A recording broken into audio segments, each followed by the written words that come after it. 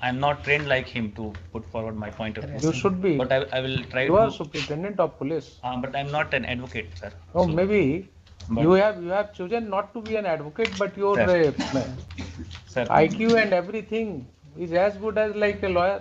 sir, but sir, I will try to make some point. Like sir, situation was very bad. From 1 अक्टूबर से 11 अक्टूबर तक नवरात्रि थी sir, 11 को दशमी थी और 13 तारीख को विसर्जन हो रहा था। टाउन से 7-8 किलोमीटर दूर तुरकहाँ एक जगह है, और वहाँ से जब विसर्जन करके भीड़ लौटी तो रास्ते में कुछ एक विशेष समुदाय के कुछ मुहर्रम का भी जुलूस 3-4 दिन पहले निकला हुआ था, और उसको तोड़ते हुए भीड़ शहर में घुसी और करीब 8-10 गाड़ियों को जलाया गया सर। और ये चीज़ 1 या 2 दिन तक चली सर। उसमें 4 FIR लॉन्च हुए सर, लगभग 200 नेम्ड और बाकी अननेम्ड लोगों के खिलाफ। 419-16, 420-16, 421-16 एंड 422-16।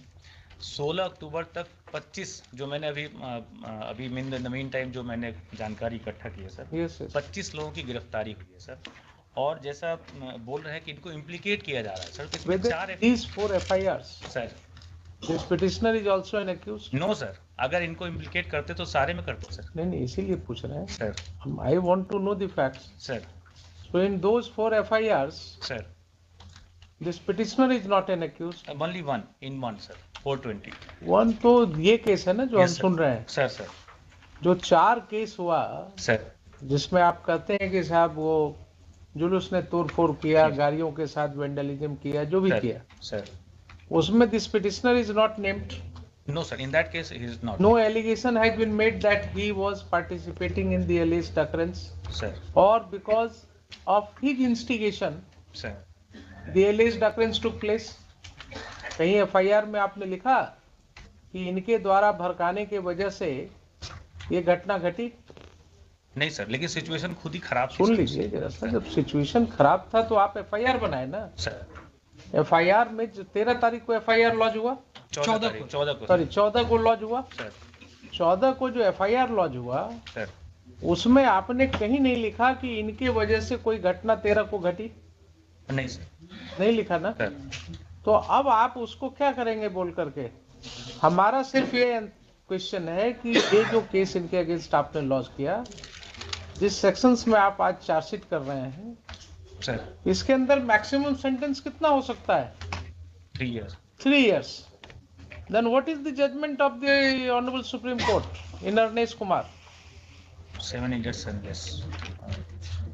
आपने कहा ना कि अर्नेश कुमार पढ़ा है हमने, सर, तो अर्नेश कुमार में क्या जजमेंट है? so IU has to prepare one checklist। One checklist. sir, Whether your IO did that exercise? no sir, Why he was arrested after 6 months without following that procedure? And if it has happened, then is it not a clear case for initiation of contempt? Tell me. Suppose कीजिए आपको मैं जज बना दूं. Put yourself in my position. Will you have any iota of doubt in your mind that these police officers are liable to be proceeded against? sir, Tell me, frankly. You are also a citizen of this country. We are all here the stakeholders. We all have to take a call. If this is the judgment of the Honorable Supreme Court and your officers are not following that judgment, then why they are not liable to be proceeded against the?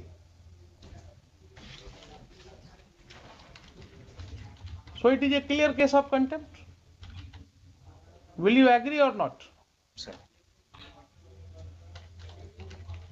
Mr. Khan? My lord. It's a clear case of contempt. My lord. Not following the judgment in D.K. Basu, not following the judgment in Arnesh Kumar. Arnesh Kumar is a very clear judgment. Very clear judgment.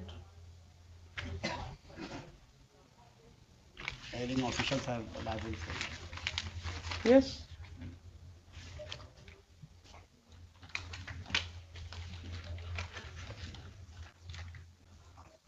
All right. So I am directing for registration of contempt case against them. इसमें फिर एक बार और chance दिया जाए, फिर inquiry पूरी हो जाए। क्या इंक्वायरी कराएं? जब आपने हर इतनी जल्दीबाजी आपको है, आप भी तो एडवाइस दे रहे हैं ना, इतनी जल्दीबाजी है कि आप चार्जशीट फाइल कर रहे हैं। हम मुझे एडवाइस नहीं। जब केस की सुनवाई चल रही है तो आप जल्दी से चार्जशीट फाइल कर रहे हैं विदाउट रियलाइजिंग कि that will put you in more trouble, and that has virtually put you in trouble now.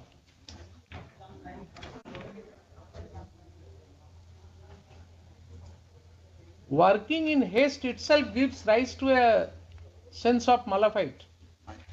जब भी कोई काम आप जल्दीबाजी में करते हैं ना, तो एक इन्फरेंस उससे ड्रॉ किया जा सकता है कि कहीं न कहीं कोई बात आपके दिमाग में मालाफाइड था, ऐसा चल रहा था कि आप जल्दी करना चाहते थे।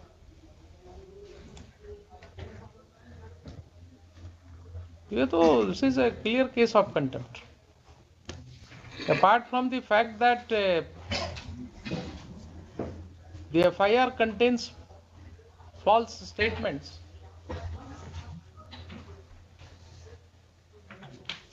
many things are there. I think I will record everything. और कुछ बोलना है आपको? नहीं बोलना है? Here is the my lord, one thing is my lord, they are at that time who are the officials, sir, they are the my lord. At that time, my lord. I will ensure that this order goes to the UPSC also. If an officer in the rank of IPS will do it, will act like this, and despite service of notice on him, he has chosen not to appear, then this court will have to think of it. There are allegations of malafide against them.